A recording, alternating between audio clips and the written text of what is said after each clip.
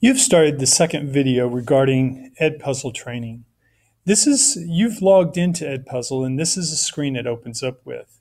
As you can see, first they want you to make sure students have joined your class. I'm just going to click off to the side, and I want to look at what we have here.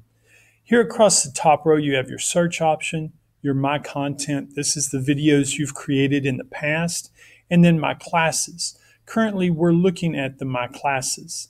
Here in the My Classes, we have three parts: members, assignments, and gradebooks. Right now, we're here at assignments. The previous video that I've done regarding rules and procedures is listed here as an assignment.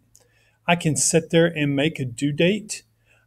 I found that to be a problem because often I've got a student or two that is absent for one reason or another, and when I set the due date, once that due date has come and gone, then they can't access it. So I rarely use the due date. Completed tells me the percentage of students that have completed this assignment. Very helpful. But I can also click there and look at more details, and we'll try to pull that up here during class. Over here, no progress, but then share. And this is where I can share the assignment. And it'll give me a link or an embedded code so I can sit there and put it on a website. A lot of different ways you can do it. You can even post it here on Facebook or Twitter, email it. So Google Hangouts, all of this is very useful. Off here to the side, we can click on Add a Class, Import from Google Classroom. I find this the easiest way for me to set up students in my Edpuzzle classes, is just import it from Google Classroom. Some of you have not used Google Classroom at Temple High School. Y'all use a different program called Schoology. I find Google Classroom very helpful. The neat thing about Google Classroom, you can quickly enroll students in it just by having a code, like what we did when you first came to this class. I posted it up there on the projector and or the whiteboard. All you had to do was open up Google Classroom, type in the code, and now you're in it. You may not want to use Google Classroom every day, but if nothing else, just getting them enrolled into your Edpuzzle, Google Classroom is an excellent way to do it. So you may only use it once or twice. The other thing is, when I get new students that suddenly come to my class in the middle of the year, I can have them go through those steps of enrolling in Google Classroom, and then I can again import from Google Classroom to bring more students in.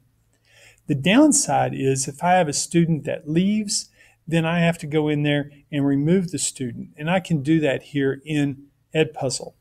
By clicking here on members, it would show the members, and then I can actually go in there and delete it.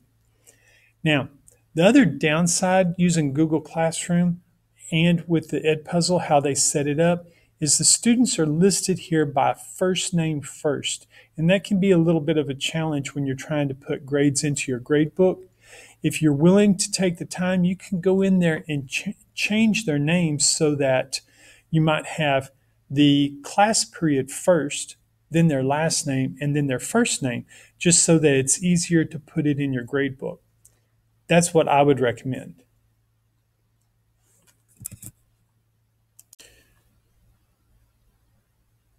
Another part I want to mention here in the assignments, I've gone back, is if you look right here by the assignment, you can watch it as a student so you can review or see it the way they see it. But you can also allow or not allow skipping. Now, this is really helpful because if you allow skipping, then they can move without answering any questions you've put in there. They literally can skip over the questions and the comments. Whereas if you click on there, no skipping, then they have to answer. They have to pause and answer, put something in for an answer on the question. I've had students that put in IDK for I don't know, but they had to put something there before they could move on through the video. And then you can delete it.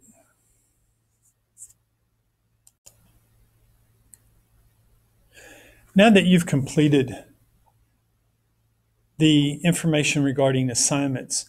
Go ahead and stop this video, and you've completed video 2 regarding Edpuzzle training. You may go ahead and start video 3 now. Thank you.